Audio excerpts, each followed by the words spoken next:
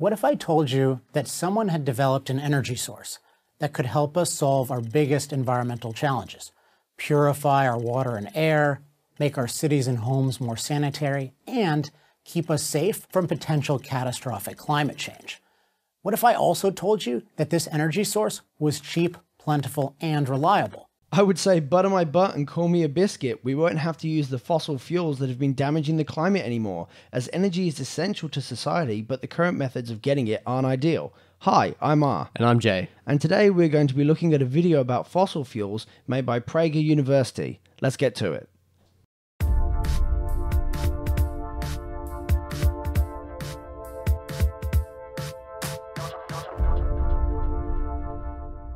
Well, there is such a source.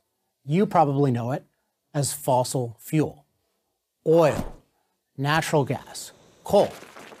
But wait, don't fossil fuels pollute our environment and make our climate unlivable? Yes, they do pollute our environment. They don't necessarily make our environment unlivable, though they do make significant negative changes to our climate due to the excessive release of byproducts such as carbon dioxide and methane, not to mention the destructive means of acquiring these fuels from the environment. That, of course, is what we're told, and what our children are taught. But let's look at the data. Yes, our children are taught evidence-based positions when it comes to schooling, hopefully at least. The vast majority of climate scientists and climate research from all over the world in universities, government, and private research centers alike find these conclusions, and a correct examination of the data will support this conclusion. So let's take a look at the data you have chosen. Here's a graph you've probably never seen: the correlation between use of fossil fuels and access to clean water. More fossil fuel, more clean water. First of all, correlation does not equal causation. If I cut off a frog's legs and yell at it to jump, and it no longer jumps, can I assert that cutting off a frog's legs makes it deaf? No. A correct interpretation of the situation will let me know it's because it doesn't have any damn legs. In the same sense, let's apply some skepticism to the correlation you have made. You are correlating an output with a middleman. Why do you burn fossil fuels? That's right, for usable energy. We utilize the energy to operate equipment that can clean and transport water to people. You can correlate atmospheric carbon dioxide and changes in global climate, as well as demonstrating the effects carbon has on heat absorption in controlled environments. If you could get the energy without the byproducts of fossil fuels, you would still get the improvements in water. Don't be so dishonest as to claim that fossil fuels are the only way to get that. Am I saying the more that we have used fossil fuel, the cleaner our water has become? Yes, that's exactly what I'm saying. Am I correcting you by saying the more we've used energy, the cleaner our water has become? Yes, I am. In the developed world, we take clean water for granted.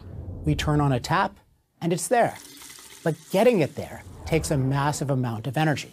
See, you even admit that it takes energy there. I can't believe this is serious. Yes, it takes a lot of energy. Now what we want to do is produce that energy in an efficient and clean way. If I could get that energy by killing babies, would I be able to say, don't stop me from killing babies as it's giving us clean water? No, of course not. You would insist on another way of getting that energy. Fossil fuels are causing damage to the environment. It's time to start transitioning to other less harmful ways of getting the same energy. Think of the man-made reservoirs, the purification plants, the network of pipes. In the undeveloped world, it's a much different story. They lack the energy, so they lack clean water. More fossil fuel, more clean water. The structure of that argument simply doesn't work. You use the term energy, that entire description, then at the end substitute the word energy for fossil fuels. Yes, fossil fuels can be used to make energy which can be used for good things, but that isn't why people call it dirty energy. It's a bad source of energy due to its byproducts. You can't just mention the positives of energy as though it is exclusive to fossil fuels and gloss over any of the negative side effects that are exclusive to fossil fuels. The same is true of sanitation. By the use of cheap, plentiful, and reliable energy from fossil fuels, we have made our environment cleaner. Take a look at this graph. More fossil fuel, better sanitation. I really don't want to do this again. The exact same issues exist here than existed with your first claim, and we've already addressed them. The negative effects of fossil fuels aren't on sanitation, it's on the environment overall. Generate energy using cleaner methods and you will still get the improved sanitation, but without the damage to the environment. Your video just comes off as poorly thought out propaganda at this point. Okay, what about air quality? Here's a graph of the air pollution trends in the United States over the last half century, based on data from the Environmental Protection Agency. Note the dramatic downward trend in emissions, even though we use more fossil fuel than ever. How is this achieved? Above all, by using anti-pollution technology, powered by fossil fuel, oil, natural gas, and coal. But even without modern pollution control technology, fossil fuel makes our air cleaner.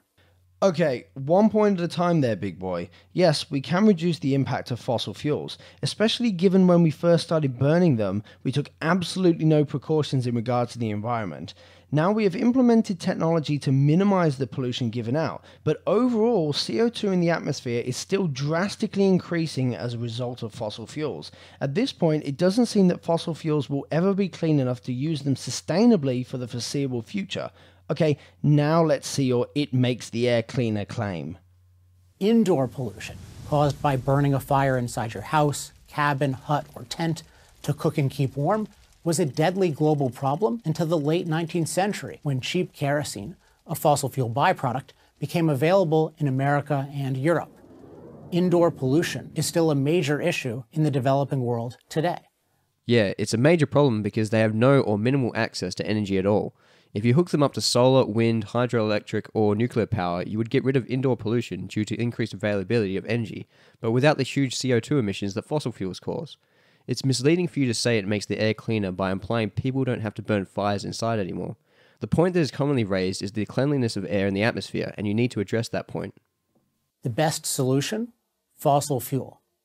And now we come to the biggest fossil fuel concern of all, global warming. On this very sensitive topic, we need to get our terms straight. There is a big difference between mild global warming and catastrophic global warming. We can all agree on that, right? Well, it really depends. There is a difference as to the magnitude of climate change. We can conclude that the greater the abundance of pollutants in question, the greater the magnitude of climate change. And given the rate of these pollutants in the atmosphere is increasing continuously, it is fair to say there's a timescale for how long we can keep doing this without it being catastrophic, and the transition to cleaner energy sources needs to be taken seriously. The issue isn't, does burning fossil fuel have some warming impact? It does. The issue is the climate warming dangerously fast? First of all, it's a scale. If it's warming at all, then it's a bad thing that you want to avoid early. This is like sitting in your house and watching your curtains set on fire and then going, man, that looks bad. It's not too bad yet, but when it gets worse, that's when I'll get up. Also, it's not necessarily just warming. It's a change to the climate overall. These changes to the climate in Australia, for example, have moved rainfall away from the wheat belt, causing extreme economic damage and reduction in the availability of some foods. The effects of climate change are happening now, and they are continuing to happen. Just because it doesn't appear catastrophic doesn't mean it's not a problem at all.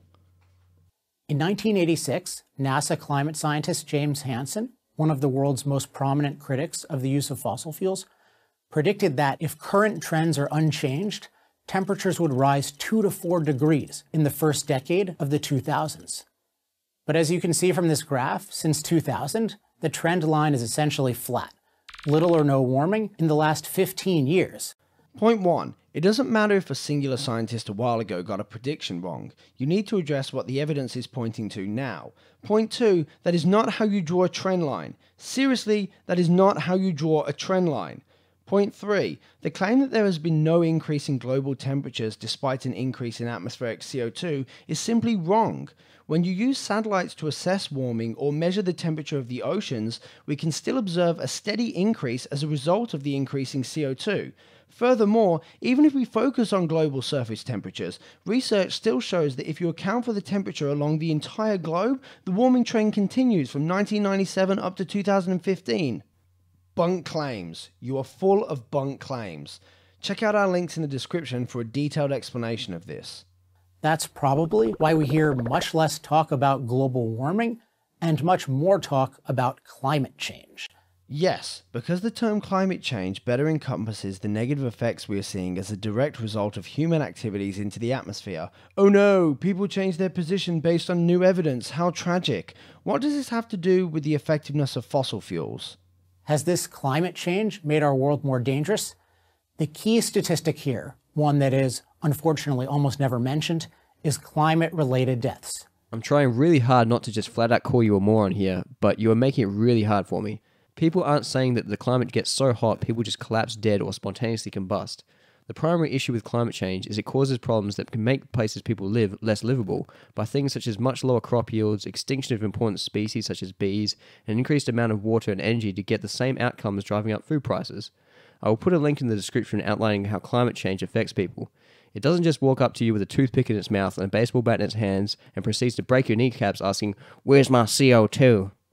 That is, how many people die each year from a climate-related cause, including droughts, floods, storms, and extreme temperatures. In the last 80 years, as CO2 emissions have rapidly escalated, the annual rate of climate-related deaths worldwide has rapidly declined by 98%. Oh bloop, give me strength. Okay, so you realize that technology has changed a little bit since 1930, right? Despite the environment becoming less livable due to climate change, our technology has improved, allowing us to be more versatile, but that will only get us so far. As the temperature increases, the magnitude of climate change will get to points where our newly gained versatility won't be as helpful. Also, notice how the decline started slowing down drastically after 1970. I'm curious as to why you didn't show the data up until at least 2010. You haven't outlined effectively why we shouldn't start transitioning to cleaner energy sources and enjoy that energy without the side effects it produces.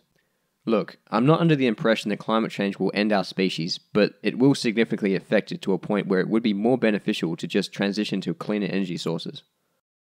The reason is that the energy from fossil fuel has allowed the developed world to build a durable civilization, one highly resilient to extreme heat, extreme cold, floods, storms, and so on.